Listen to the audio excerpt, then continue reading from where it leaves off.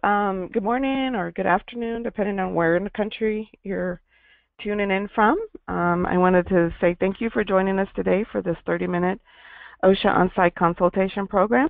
My name is Carol Wilkins. I'm the project manager here at MIA, and I'll be your moderator today. Our speaker today is Scott McNulty from the Bureau of Workers' Compensation, the OSHA On-site consultation program here in Columbus, Ohio. He is an industrial safety consultant since 2013. He began his career in the United States Air Force as a ground safety technician and later became a compliance officer with OSHA in 2007. He has conducted nearly 500 inspections and that includes accidents and fatalities. And Scott holds a Bachelor's of Science degree in Management from Newman University. I just want to also note that Scott is from the state of Ohio, so some of the references in the presentation will more or less refer to Ohio, but please note that the same program is available in your state, in all 50 states. In order for us to have the best session today, we encourage you to participate. So if you have any questions, please use the chat feature on your dashboard. And lastly, just want to point out to anyone on the phone that's interested in becoming a MIA accredited member, this is part of your accreditation process. Anyhow, with that, I will turn it over to Scott and say welcome. Thank you, Carol. Thank you, Carol. And thanks to everybody out there for signing up for the webinar. I'm going to talk about a service today that not many people know about, or if they know about it, it's kind of like, when people need safety, that's when they call us up after, when they need it, absolutely need it. So they give us a call. But this is a free service. It is federally funded. I'm with the Division of Safety and Hygiene with the Bureau of Workers' Comp in Ohio, and it is called OSHA On-site Consultation. The reason it has the name OSHA in front of it is because we are 90% federally funded by the government and 10% funded by the state. So every state in the union has some type of consultation program because it's built into the 1970 OSHA Act, which says that you'll have, the Secretary of Labor states that there'll be consultation services provided. So, and we'll talk about that in a second, how to do that. But like I said, it's free.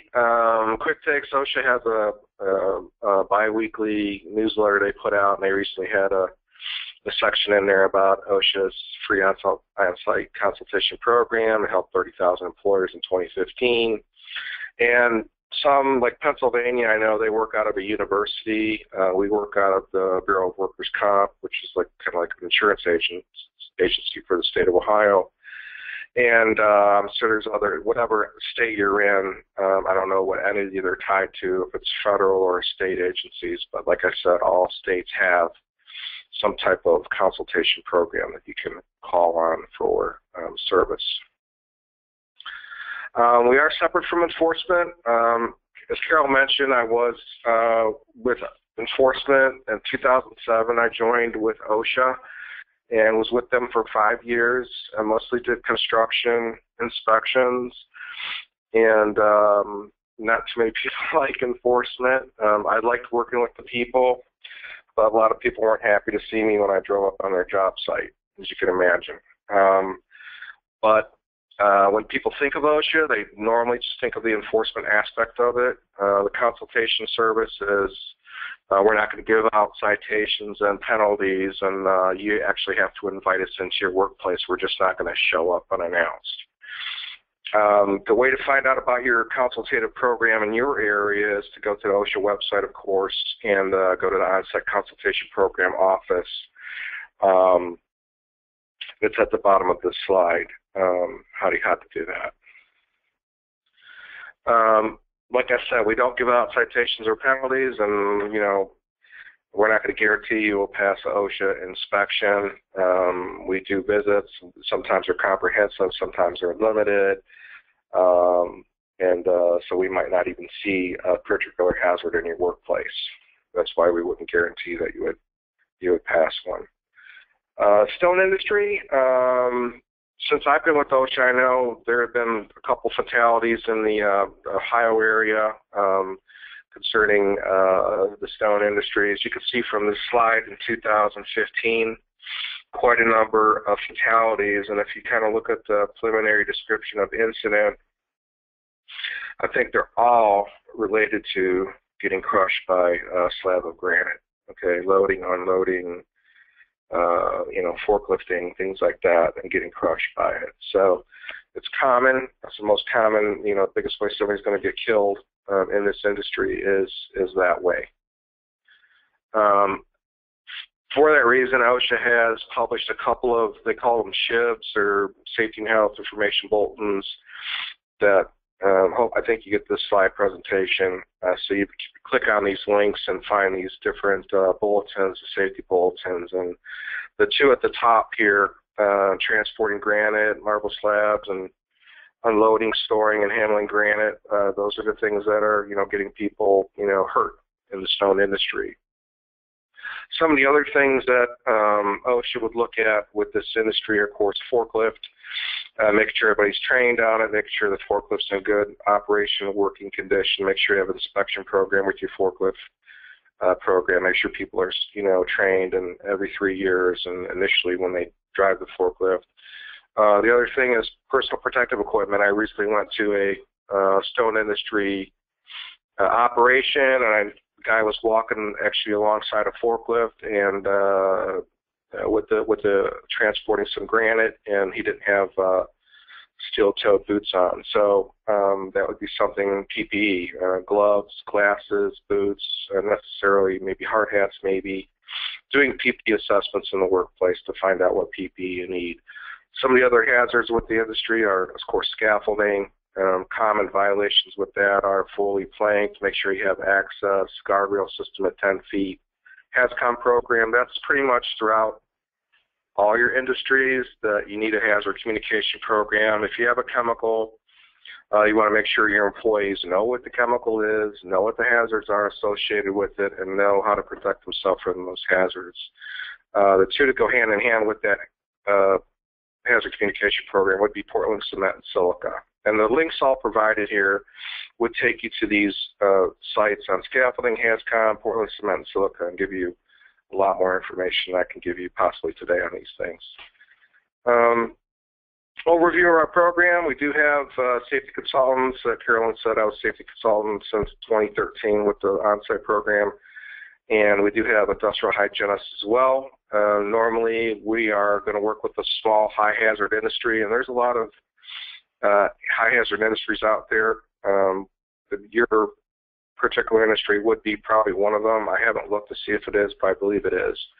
OSHA puts out a list every year that says what the high-hazard industry list is based on injuries and illnesses. So when we come out to visit your facility, you have to invite us in, and some of the things we look at are, which we're going to talk about in a little bit greater details, are your safety and health management system, which is something that a lot of people don't think about. It's one of the things that we focus on. It's our cornerstone for making a company a sharp company or VPP company, which parallels VPP, which we'll talk about. But we're going to talk about that safety and health management system here in a minute. And that's in addition to all the OSHA regulations that you have to have in place. And it's not a lot. There's some regulations you have to have, obviously. Industrial hygienists, what they do is they conduct noise surveys, they do air monitoring, ventilation assessments, and other things, just consulting on what engineering controls need to be put in place. What's unique about OSHA On-site? I've worked for private consultants. We work with the BWC, which has their own safety consultants. One of the things I like to brag upon is that we follow the vision and protocols of OSHA strategic vision. So We go to the same school. I mean, I'm pretty fortunate. I was a compliance officer, so I kind of know how they operate. But for those who work with us and haven't been compliance officers, we go to the same schools. They know the same protocols, the same things that the compliance officer is doing.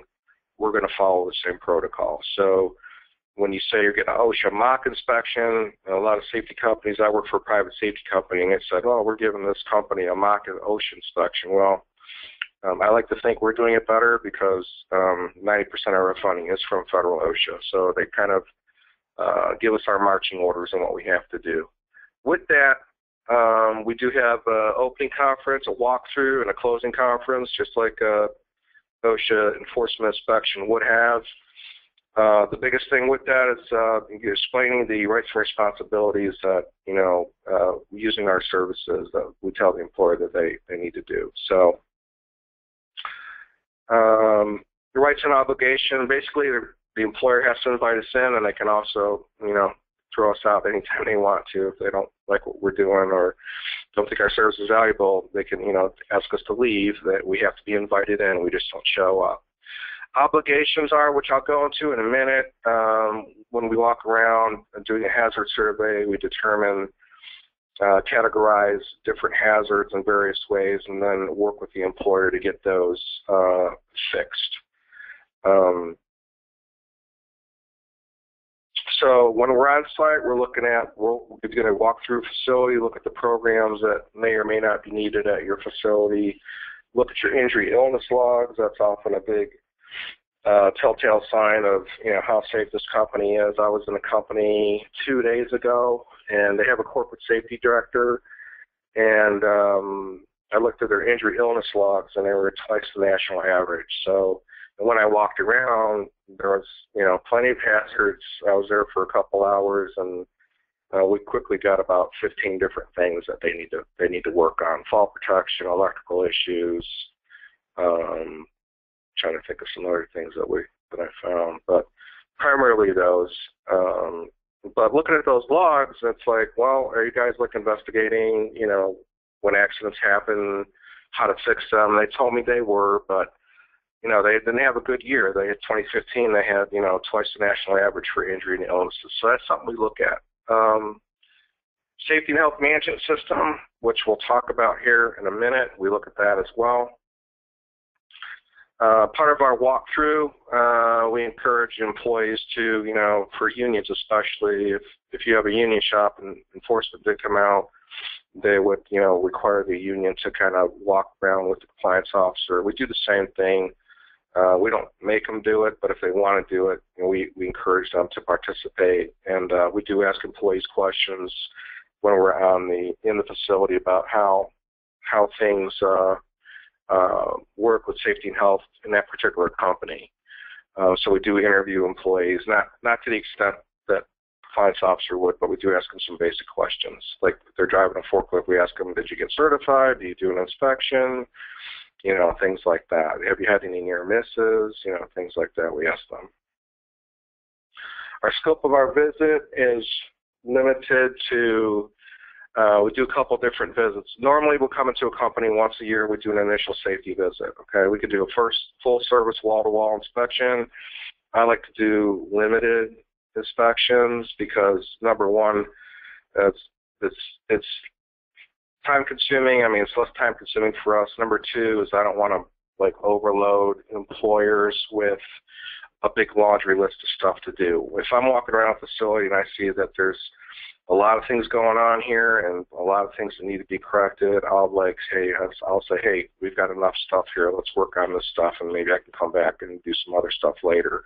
We can work with you as many times as you want during the year, but the first visit is always an initial visit in which we evaluate the health and safety management system and do what the employer wants us to do. We do follow-up visits after that. So, let's say in that scenario I just gave you, if we came out and there was a lot of stuff that needed to be done and we picked and chose what we needed to have, prioritize, and we may come back for a follow-up 6 months or 3 months or whatever time frame the employer wants us to come back and do some additional stuff with that. Other services we do some limited training and help with PPE assessments and things like that. That's part of our services. The way we categorize our findings, I think one of the handouts is a visit that we do. We call our visits. OSHA calls them inspections, enforcement end, but we call them visits. We categorize them as serious, other than serious. There's regulatory things like record keeping, and then there's other findings and recs. Normally, that's general duty clause violations, like those shibs we had that we looked at the beginning of the presentation. Those would be under a general duty clause, a 5A1 type of violation. The serious ones, categorization-wise, we work with the employer to get those, fixed. Normally 45 days are allowed, but we do extensions on them if the employer needs more time to fix them. Other than serious, normally any type of program deficiency I'm going to find, let's say forklift has come, some other programs that might be on there, I'm going to put on a other than serious type of violation, and then there's no timeline to fix them, but if OSHA enforcement did come in there, they could cite it serious. So we say on here no timeline for correction, but we also put in the report that, hey, these are things that you need to get to, but get to them, as soon as you can and get them corrected. We don't have any requirement for you to report back on it, but if I came out there like the following year and saw that, hey, you guys didn't implement your forklift program like I wanted, we might up that to a serious finding, and then you'd have, 45, 60 days to get it in place. But normally, the first time around, we're going to do other than serious, so you have plenty of time to work on it.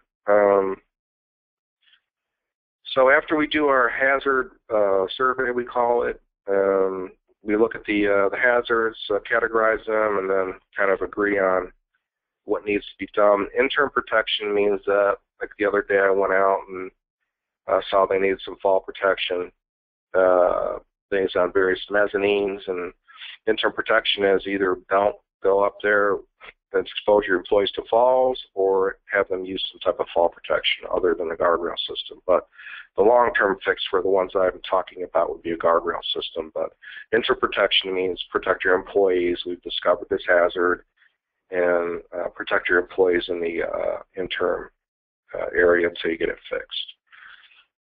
We do provide a detailed report, which is one of the handouts that we have. You can look at that, and we give you recommendations and things how to fix it. Some of the things that we do, we're going to, like I said, suggest general approaches for solving issues. With the state of Ohio, we do have additional services we can offer through the BWC, such as ergonomics and safety grants, and it's going to vary in your state what other resources are available to you when using the consultation service. And then just going to assist people, and I have programs, I've lockout, tag out, and HAZCOM, and basically forklift things, forklift programs that we always give out to employers. If they need anything, we're going to do the research and get it to them. That's part of our customer service stuff that we do when we're doing visits. Let's talk about the safety and health management system. I went through it. Safety and health management system is I had a nice little triangle thing here, but it's not here. Let me see if I can go back. Let's see if maybe I skipped over it. Previous slide. Here it is. Okay, the safety and health management system. Okay, so what this is, it's like a big cornerstone of what we do with the consultation program. As you can see, I divide it up into 3 sections, and the top section is your injury illness. I call that like the tip of the iceberg. So when we have an injury or illness, there's always various reasons why these things happen. A lot of employers that I visit, they're like, well, why did the employee get hurt? And I say, like, oh, it's just complacent. It wasn't paying attention. Well, as a safety professional, it's just not going to be acceptable. People aren't complacent. Things do happen, but most injuries are preventable. So what we do with our program, we have the injury illnesses at the top, we have the OSHA standards in the middle, And on the bottom, we have the safety and health management system, which is comprised of like 5 broad topics, which we can really break down into 58 different type of individual bullet points that we go through. And this takes time to develop. We're not going to come into a company and develop their safety and health management system in 1 visit, 2 visits, 3 visits, 4 visits. It's going to take time to develop this thing. This is a non-mandatory part of what we do, and OSHA is now focusing on safety and health management system criteria, which is on one of your handouts that you can look at. They are focusing and going towards that. I don't think anytime in the near future they're going to ever, they're not going to make this mandatory, but this is just a guideline to help employers achieve a better, safety program at their company. But part of the management system, or part of the safety and health management system, one of the things is management leadership.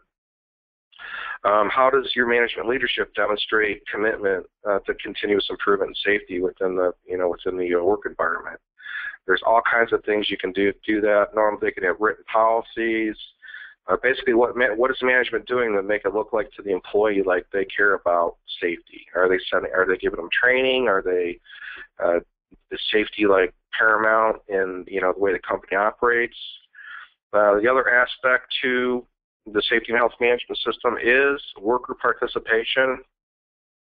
That can happen in various ways too.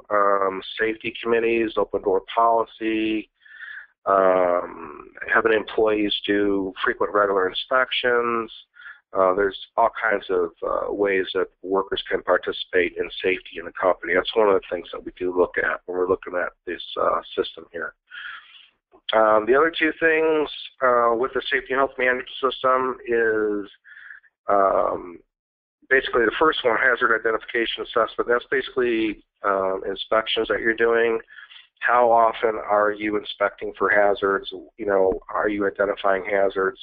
Hazard prevention and control, that's kind of like the existing stuff that you have in place already. Let's say you have a work rule for employees to wear eye protection while they're at the plant or doing a various activity or whatever. Are the employees actually following the rules that you have established? A lot of times, like I'll go into a place and hearing protection is supposed to be worn in one area. I was at a place recently where they had like 10 employees in one area that they're supposed to be wearing hearing protection, but nobody had it on. So, you ask yourself, why aren't these people wearing hearing protection? It's part of the, they had a hearing assessment done. It was over 85 decibels. They're supposed to wear it. Why aren't they wearing it? So that's one of the things we look at too. Education and training is the last element of the safety and health management system. And, what kind of training are you giving your employees? We recommend when we go into companies, we're fortunate in the state of Ohio, we have the Bureau of Workers' Comp, does a lot of our training. They have 10-hour courses, 30-hour courses, specialty courses. So we're pretty fortunate here in the state of Ohio that we can send people to these courses, that are free. It does cost money to send a person there, getting their time away from the job, but otherwise there's no charge for the course itself. So what kind of training is the company, giving their employees? That's something else we look at for the health and safety management system. The one thing that they're adding to the new safety and health management system is what kind of process do you have to make sure you have continuous improvement in your program. It's kind of like a risk management type thing. And then another aspect of it is when I used to do construction inspections with enforcement, multi-employer work sites, if I drove up to a work site and saw somebody on a roof and without fall protection, and then I saw the general contractor standing below him watching the guy without fall protection, that company gets cited too. So multi-employer work sites, whoever the general contractor is on that work site, they have a responsibility to make sure that even their subs are being protected. So that's what that's about. Which brings me to our SHARP program, which parallels VPP, which is the Voluntary Protection Program that OSHA has. Enforcement side runs it. We run the SHARP program, which is a Safety and Health Achievement Recognition Program. Our companies that are in the SHARP program, there's about 30 or so. Basically, they're meeting all these requirements of the safety and health management system we just talked about. They meet all those requirements, and then they become a SHARP program. Of course, the most important qualifier to that is to make sure that their injury and illnesses are below the national average on a consistent basis. So we take like a 4-year snapshot of the company's injury and illnesses, and then we make sure that, they have the safety and health management system in place, they have their OSHA standards in place, and, the last 4 years they've had, below the industry average for their injuries and illnesses. That's how you qualify and become a SHARP measure, or SHARP company. Federal OSHA does recognize you for becoming a SHARP company. They give you you're recognized as a SHARP company. The area office in your jurisdiction knows that you're a SHARP company. I mean, you are afforded some perks, like if somebody called, there may be a complaint about something. The enforcement office may, give you a phone and fax as opposed to sending an inspector out there. But whatever protocol they follow, they do know that you're a SHARP company and do respect you for that. So some of the indirect, benefits of being a SHARP company is protecting your workers. You get to work with OSHA to identify and implement best practices for your workers. That's working with us. And you're developing an injury and prevention program, which a lot of companies don't have. Creates a better working environment. You're going to boost your worker morale, improve communication. That's where that worker participation comes in. And then it encourages safety in the community, because if you have a safe work environment, you're going to have a safer home environment as well. You do receive official recognition from OSHA, and you become a leader in your industry and safety. And a lot of people today, I mean, if you are bidding on a job, a lot of places want to know, hey, what's your safety record? What do you have in place for safety? We get a lot of phone calls like that. It's like, hey, I'm bidding on a job, and the questionnaire they sent me said, what are we doing for safety? And so they turn to us, and we try to help develop, their safety program. So that's pretty much it for the presentation. Carol, we can open up to questions if you'd like to. But thank you very much for allowing me to do this. And if you want a on-site visit in the state of Ohio from me, give me a call. There's my number there at the bottom of the screen. Thank you. Okay, thanks, Scott. And now we'll open it up. If you have any questions, feel free to use the question box and ask your questions. I'll give it a few minutes, because I know sometimes it takes a while to come up with a question. Okay. So, question from Tracy. Yes, the PowerPoint will be available. You'll get a copy of not only the PowerPoint, but the presentation itself, and an evaluation after the webinar. If you have any questions regarding if you're going through the accreditation process, and if there's anything that you have questions to that maybe Scott didn't cover, now's your time to do so. And then also, if you're calling from the state of, or if you're listening from the state of Ohio, feel free to call Scott at the information online to set up a on-site consultation with him directly. And yeah, I don't see. I have one more question coming in. Hold on 1 second. Jay asked,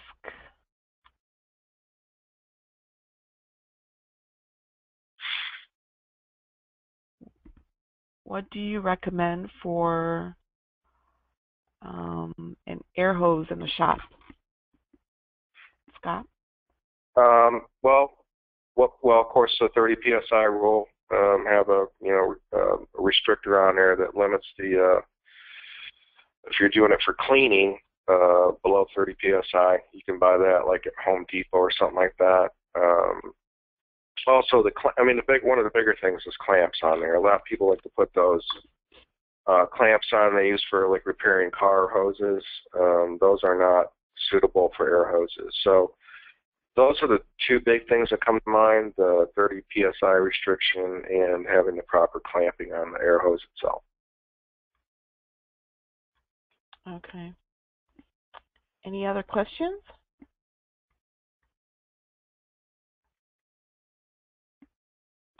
Okay. Doesn't look like we have any more questions coming in. Oh, wait. Wait, can water... Hold on to be afraid. Hold on a second. It says, can water and air hose be on the floor? Can water and where? And the air hose be on the floor?